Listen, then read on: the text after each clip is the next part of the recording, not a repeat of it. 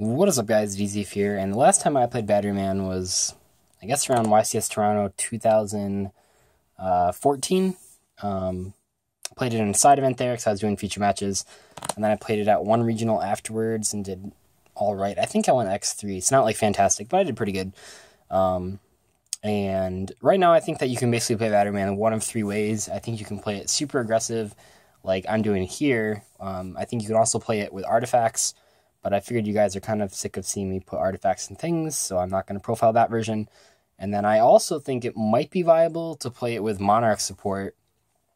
You could play like I used to be playing like Stormforth and stuff, so like if there's already some synergy there. I'm not playing Stormforth in this version, but you could also play like Pantheism and Domain just to like accelerate your deck and kind of stun your opponent. But I think the hyper-aggressive one is probably the most viable right now.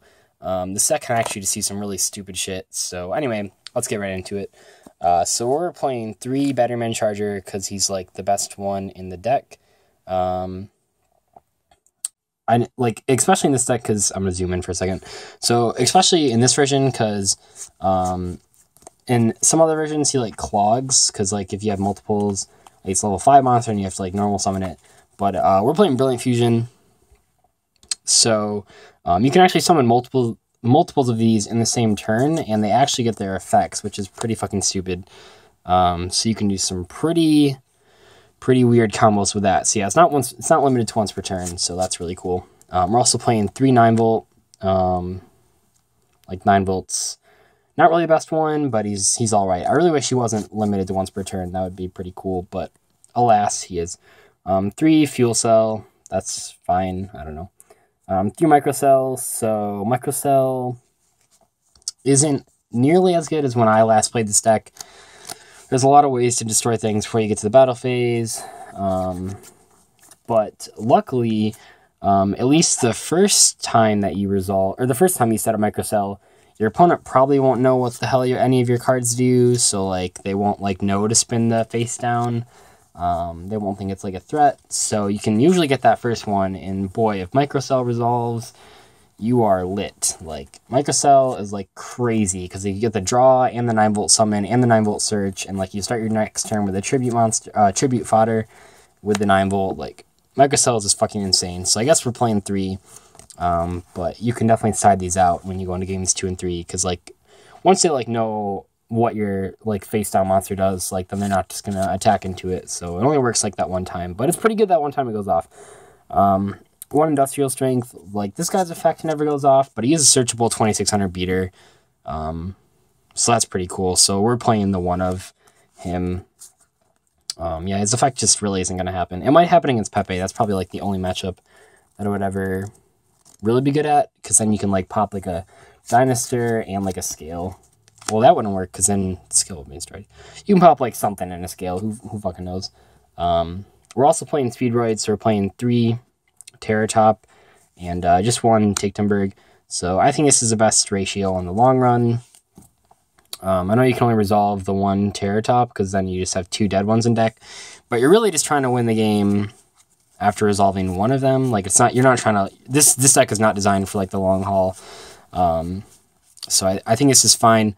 You really just want that. You really just want to make sure you don't draw the Tichtenberg. And even if like you do draw the other Terratops afterwards, like you can still special summon them. So it's different than like Brilliant Fusion, where like if you draw the Garnet, like you literally just have 3 dead cards in your deck if you're only playing 1 Garnet. Where like this, like you can still special summon the Terratops. Anyway, though, these cards are good. Dante's really good in our build because we're playing the Monster Reborn card. Just accelerating your game plan. Like, you're just trying to put a lot of damage on board. So those are pretty good. And they're pretty good at playing through back row because you make Break Sword. 2 Summoner Monk. So, I didn't like Summoner Monk before Brilliant Fusion came out because you would just get a 9-volt and then, like, make rank 4 and pass. But now that you, like, have Brilliant Fusion, you can, like, Summoner Monk for 9-volt, add a Charger, Brilliant Fusion for Seraphonite, and then, like, tribute the Seraphonite for the Charger. You can't tribute the Summoner Monk because Summoner Monk can't be tributed for any reason. But that's quite a bit of damage on board when you factor in like the Charger special summon and like another rank 4 or whatever. So that's pretty cool. So I like Summoner Monk on this build. It's pretty cool. 1 Trick Clown. So Trick Clown So I don't think it's like serious enough to like play multiples of these just in case you like draw it, but a lot of the times you do want to send this off with the Brilliant Fusion, but it's not like the end of the world if you don't, because like all the Batteryman are light. It's like you can, usually you're just setting like microcells so you don't draw them, but sometimes sending Trick Clown is better, so we'll play it as a one of. And then 2 Garnet, kind of like I just explained with the Terror Tops. I think when you play Brilliant Fusion, you have to play 2 Garnet. I just don't think 1 Garnet is viable, because then like if you draw it, you actually just have 3 dead cards in your deck, and I tried it at 1 regional, and like I do Garnet way too many times, so I'm just never doing that again. So we're playing 2. We're playing 3 Battery Charger.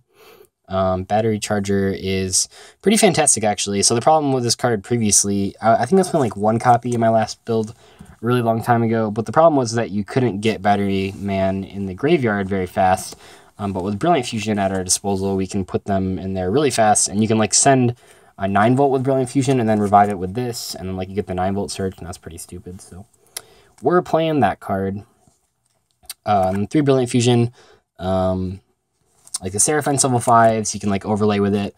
You can use like 2 chargers in 1 turn with your normal summons. You can just do a whole bunch of stupid shit with Brilliant Fusion. So that's why we're playing it, and that's why I continue to play it in so many different decks. It's just such a good card. A lot of decks like can just do so much more when you give them like a second normal summon, especially this one. So we're playing 3 Instant Fusion. So mainly this is to get out Norden to like go into a free rank 4 and push for damage. But you can also play it the way that I used to be playing it, which is just to summon like Panzer Dragon to make a rank 5 with your charger, because Panzer Dragon's a level 5 light monster. I hate back rows, so we're playing 3 Twin Twister and 1 MST. This deck really can't play through back row. Well, it can, but like you won't OTK after it. Like you can like bait out a back row with like Terror Top, and then you can like bait out a back row with Instant Fusion, but then like you don't like OTK afterwards. So like I just don't want to play around back row with this deck. I just want to always be able to just get rid of all of it. So these cards, pretty good at that. So we're playing those. We're also going to play some board wipes. So 2 Dark Hole in Regeki.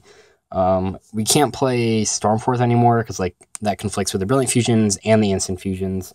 So I think you have to play these just to get rid of your opponent's board. I don't know, like I really considered maining System Down because Cosmos are pretty tough, but I think in the long run, like just main decking that card is pretty bad unless like you know you're going to play against Cosmos at your locals. But a more universal card is Creature Swap. It's not quite as good as System Down against Cosmos, but it's not nearly as terrible against the other matchups. So you can like give them like Take-Tumbergs in attack position. You can give them like Seraphinites in attack position. Like you can just like give them stupid shit and like you just OTK through it usually. So I like Creature Swap. So that's it. There is literally no defense. You're just trying to go second with the stack and then just OTK. The entire thing is offensive. But it's actually pretty good at that, so I don't know, it's a lot of fun. So the extra deck, we're playing a Dante and a Breaksword as our rank 3s. Dante to like mill shit, and just it has more attack, and this guy mainly just to play through back row, so that's why we're playing those ones. And I played this over like Alucard or the blue quantum thing, because this can pop like your Brilliant Fusion, so that's kind of cool. Alucard just isn't really that great anymore. And then our rank 4s are Castell, Dweller, and Diamond Direwolf. So Dweller is by far the most important one to attack over Cosmos ships and shit. So, and you can make him with Norden, so he's at 2200 attack points. That's kind of neat. We're playing for the rank 5s, 1 Volcasaurus, 1 Artifact Durandal, and then 1 Pleiades. These are pretty much like the best generic. Well, I guess Pleiades isn't generic, but these are pretty much the best rank 5s in the game right now. They all serve a lot different purposes. Durandal is by far one of my favorite rank 5s, if not my favorite rank 5 in the game, just because like it fixes your bad hands and like fucks with your opponent's shit. So that's pretty cool. It's really good against Cosmos too, because they like banish a pilot, and then you like Durandal, and then if they like draw anything, they like have to special summon it. But a lot of times they don't draw what they need. Anyway, so we're playing for rank 6s, 1 Gauntlet Launcher. He's like okay at like pushing through a lot of monsters by overlaying fuel cells, and then like 1 Photon Strike Bouncer, who is probably just the better of the two. It's like you can like if you don't OTK, you actually can sort of set up a defensive board with like Photon Strike Bouncer and Pleiades. Like that's a pretty strong board. It's not like fantastic against like Monarchs or whatever, but it's still pretty strong regardless. But the Gauntlet Launcher is just like a more aggressive option, so we're gonna play that. And then just one Gaia Charger. I feel like I have an ulti somewhere, but I don't know where it is. But anyway, we're playing one Gaia Charger. Gaia Charger is pretty cool. Getting that attack after the Volcasaurus. For the fusions, 1 Norden, 1 Panzer Dragon, and then 2 Seraphonite. You're really not going to ever... Like, I don't even know if both Seraphonite are necessary, but you definitely don't really need a second Norden or a second Panzer Dragon because you're only going to resolve like 1 instant fusion in the game. And I suppose you could cut the 1 Seraphonite for like, I don't even know. There's not like a lot that I would want to play right now. Like you could try to fit in, you cut like the Seraphonite or 1 Seraphonite and the Gauntlet Launcher for like a Utopia and a Utopia Lightning. But I don't know if it's that serious, so I think this is like a fine lineup. But anyway, this deck's like a lot of fun, so if you want to play something that's kind of fun, kind of silly, pick this deck up. It's surprisingly cheap. I know a lot of times I say that in deck profiles, and people like bitch me out because there's cards I don't know are expensive. I don't know how fucking much Terratops are, but relatively to other decks in this game, Batteryman are pretty freaking cheap. All the Batteryman cards are super low rarity. Brilliant Fusion has gone down in price. You should already have Twin Twisters and like the board wipes. The extra deck stuff is... I don't know how much Pleiades is. Like these cards... Well, Dante's not very expensive, especially with Gold Series coming out. And I guess you could play like Alucard or the Super Quantum over the Phantom Knight guy if you really wanted to play it like super budget. But anyway, hopefully you enjoyed the deck profile. It wasn't like the stun variant or anything, but I think this channel needs some hyper aggressiveness, so that's what we profiled. See you guys later. Bye.